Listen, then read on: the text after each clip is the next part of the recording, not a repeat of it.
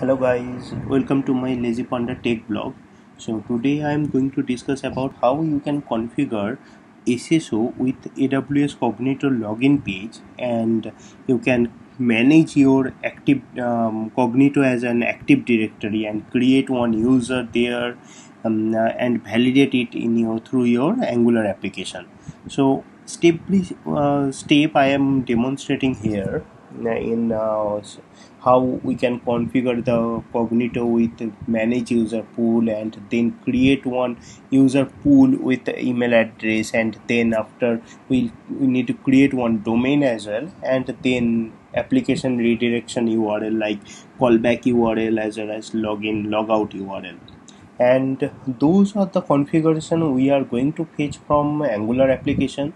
And the few code snippets is already has given below, you can check this out. Also I am going to demonstrate everything with step by step in current video as well. Please have a look, be patient and be with me. I am going to show everything, every granular details here. If you have any comments, any questions, please post it in comment section in here as well. Also you can do a reply, so I will be happy to answer your queries as well. And one more note, like in right now we are leveraging the Cognito login page, but in next blog I am going to discuss about how we can configure ForgeRock OpenAIM ForgeRock login page with SAML assertion.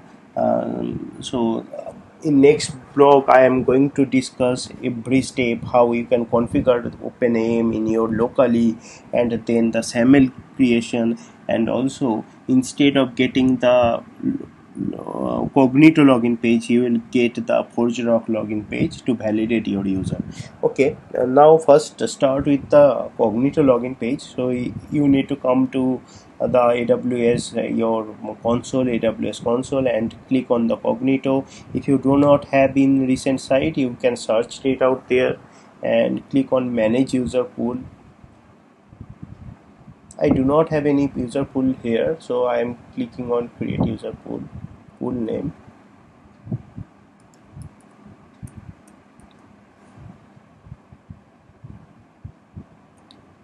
Review section and username attribute, you click it here.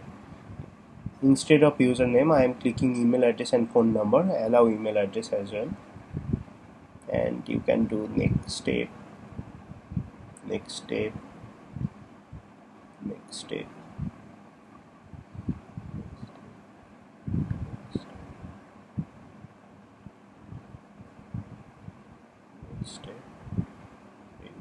And create pool. So first I need to copy that pool ID in.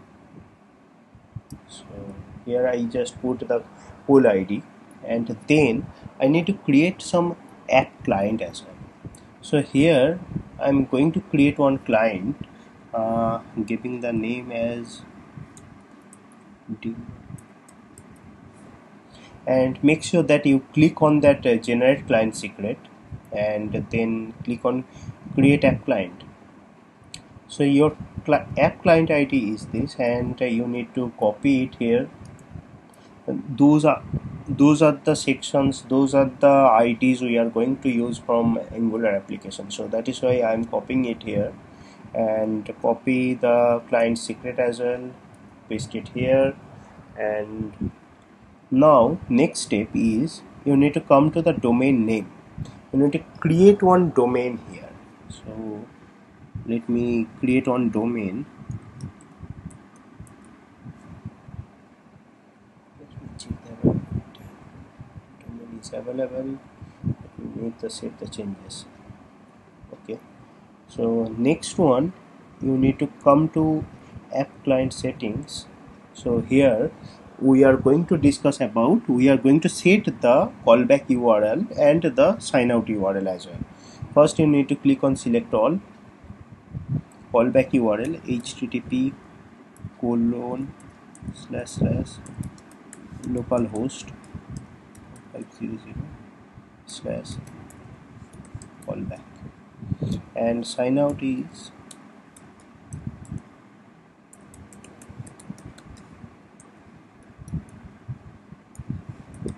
home page, and then click on authorization code grant and open ID profile and click on set changes.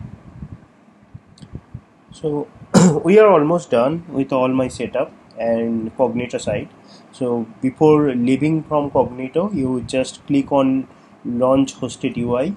So you will get the basic login page from Cognito. So here you can the same login page we are going to fetch from the Angular application as well, and let's see how we can do it. So I already have an application created in Angular, and I am having two pages there. One is the home page and another is the dashboard.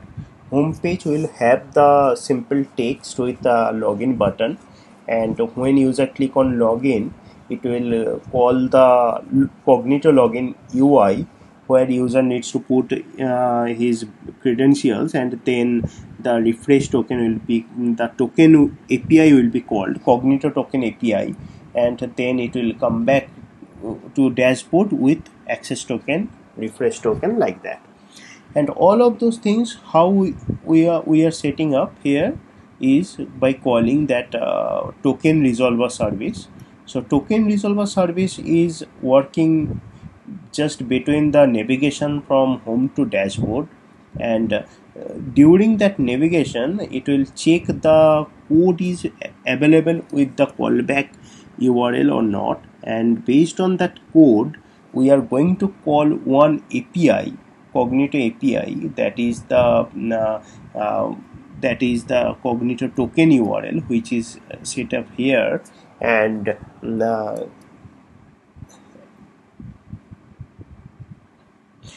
we are passing few JSON content, and as an header. Those are the parameters you have had to pass before to call that API. Then this API will responsible to give you back the access token, refresh token, to continue your application. Okay, now also there are certain changes we need to modify, as I have created it earlier. So the username and password I need to just update accordingly. So this is the client ID. I need to update the client ID, client secret, and login URL which we have it here. So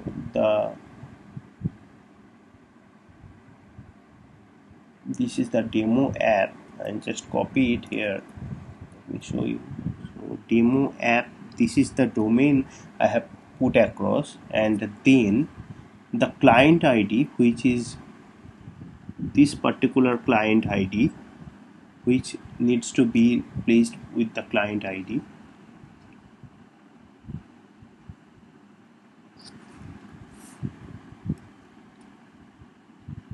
And in logout section as well, I am pasting the client ID, and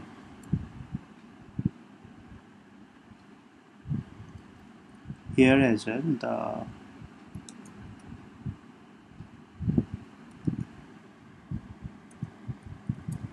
just update the URL. So first check the login URL. You can directly copy it from here and paste it in your environment file, and redirect URL which you have put across in the Cognito, that URL. Cognito token URL is your domain, and then auth2/token, and logout is just the domain and then logout. You have to pass the client ID and logout URI, which you have set in Cognito side. Now coming back to the browser, and I just close it and open the localhost. As the application is still running, so it prompt directly open the application, and I click on login page. So login page appear. As I do not have any user present with my user pool, so I need to click on sign up button, and here I have to put a actual email address with dummy password.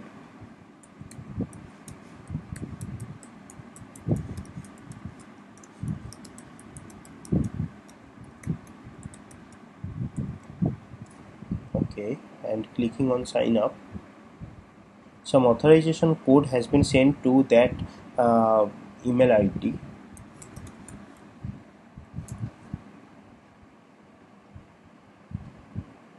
So this is the authorization code. I just copy it here, coming back, verification code, confirm account. Okay, so token API gets called. See in header,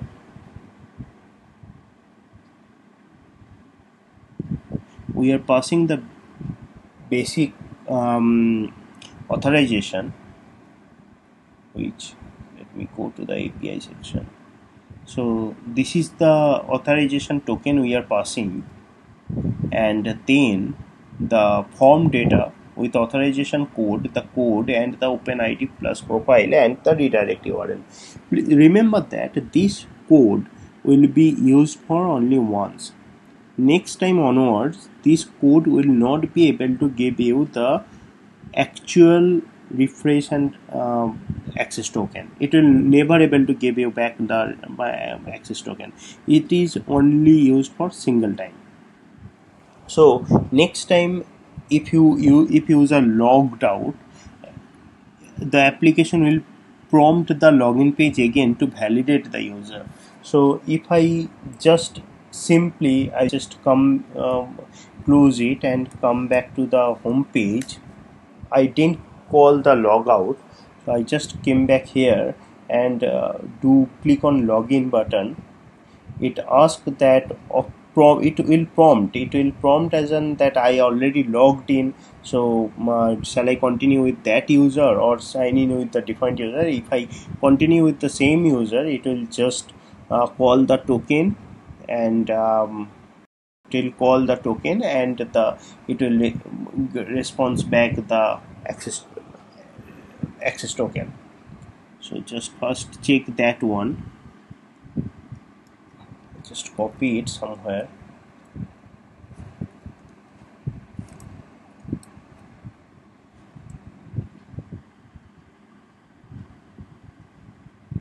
Okay, and now I'm just going back to again home, clicking on it, token. This is auto, every time this value will change accordingly.